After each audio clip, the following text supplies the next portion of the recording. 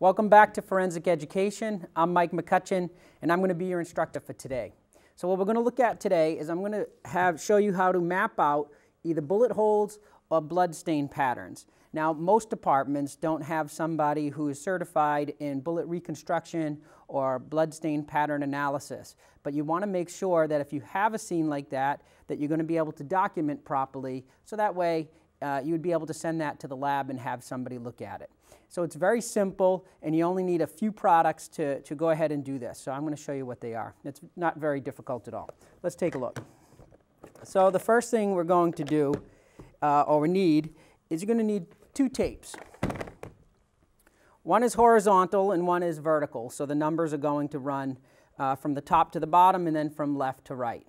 So what I have here on my board is I have a couple bullet holes spread out. Now what we're going to pretend is that this board is actually an entire wall. So if you had a full wall that you needed to document, if you're trying to go along and take photographs of this big wall, it's going to get very confusing. All the patterns of blood or the bullet holes, they're all going to look the same, and you're going to have an absolute mess trying to figure this out. So what we're going to do is we're actually going to map it out. We're going to split this up into sections. So we'll pretend that this is a full wall, and I'm going to show you how to do it.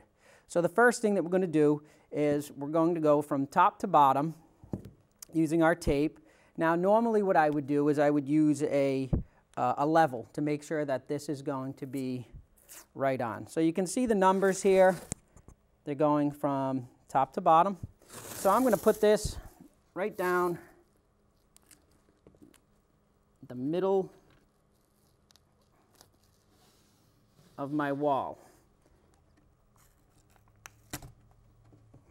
Beautiful.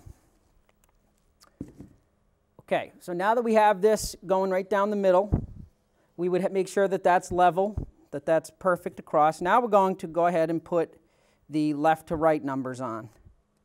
Now the important part of this is if you look, there's some squares. The squares are going to match up. Now normally you wouldn't put it over the bullet hole, of course, but we're going to match up that square.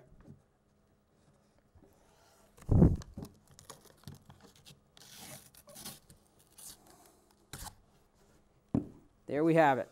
So now we have 4 sections that we're going to work on. Now to further break this apart, now again we're imagining this is a big wall, so this here may be an 8-foot section, this may be an 8-foot section, this may be an 8-foot section. So we're going to break that up. So we see that we have some bullet holes that we want to go ahead and document. So the first thing we have to do, and I'm going to use a pink paper just because it contrasts this pretty well. And I'm going to write on that.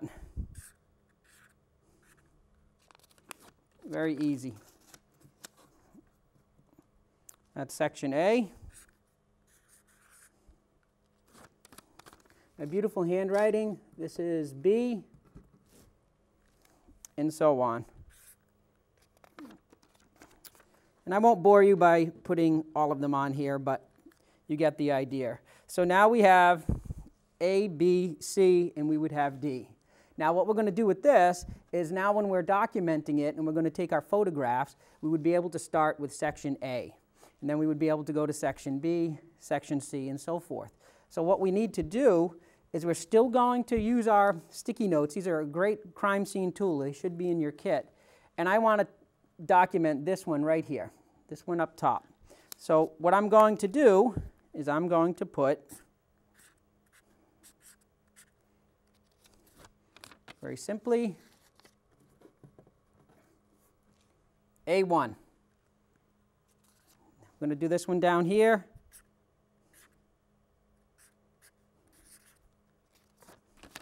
Now there's 2 here that could probably fit in A2.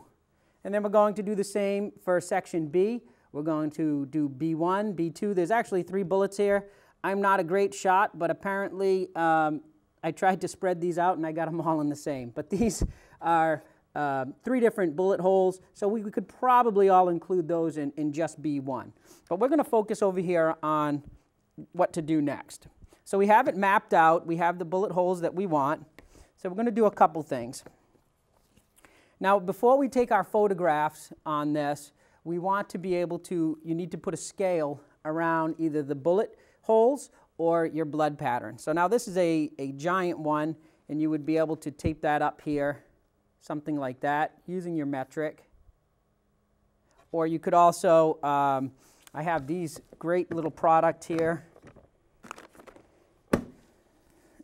These things are fantastic. They are they have the evidence marker right on them, and you can put the location, the date, and all the case number, everything on it, and it actually has the metric at 90-degree angle already built in. And then what you can do is you can peel it off. It's sticky, and then we could put that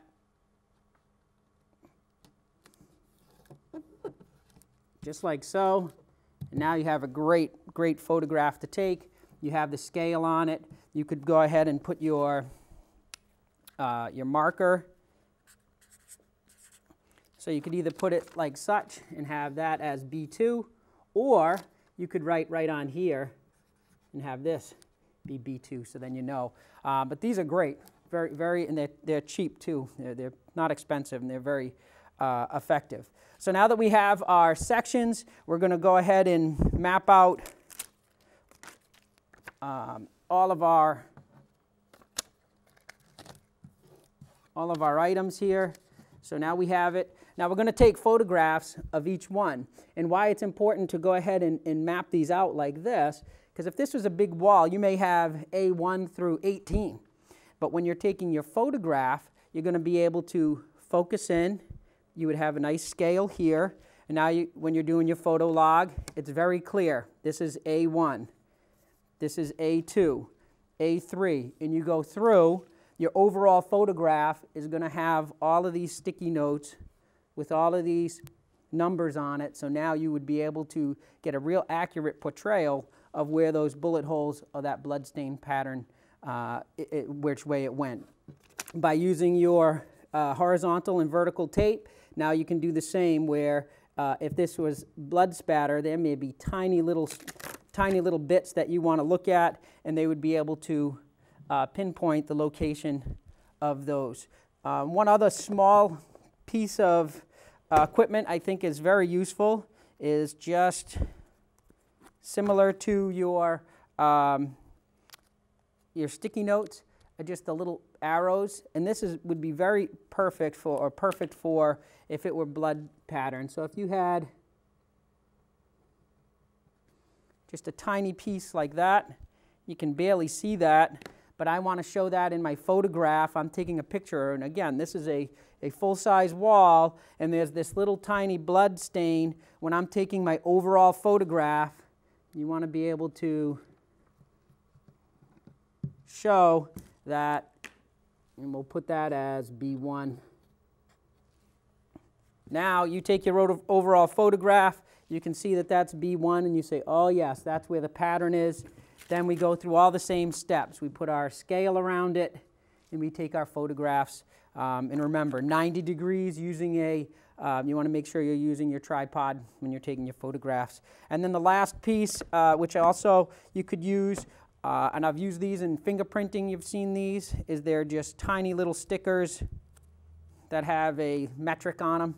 I use these for fingerprinting most of the time, but you could also go ahead and put those near your evidence. The only thing I don't like about these is trying to make sure that I line it up with the line right on there to try to make sure they're 90 degrees. But that might be your only issue, is if it's not exactly 90 degrees, but you could go ahead and use those as well. Okay, so that's it that I have. Again, we're trying to pretend that this is a huge wall. It just really helps you map this out. You can actually use this for not only on walls, but if you had blood patterns on the floor that you wanted to map out, whether it be foot impressions or just blood spatter that you wanted to go, you could go ahead and map this out. And that overall photograph with all these on there is really going to help whoever's looking at these and analyzing this. They're gonna thank you for it. So I hope you enjoyed it. Hope you learned something. You can check out all my videos at forensiceducation.net, and you can buy all this stuff at linpv.com. Thanks for watching. I'll see you next time.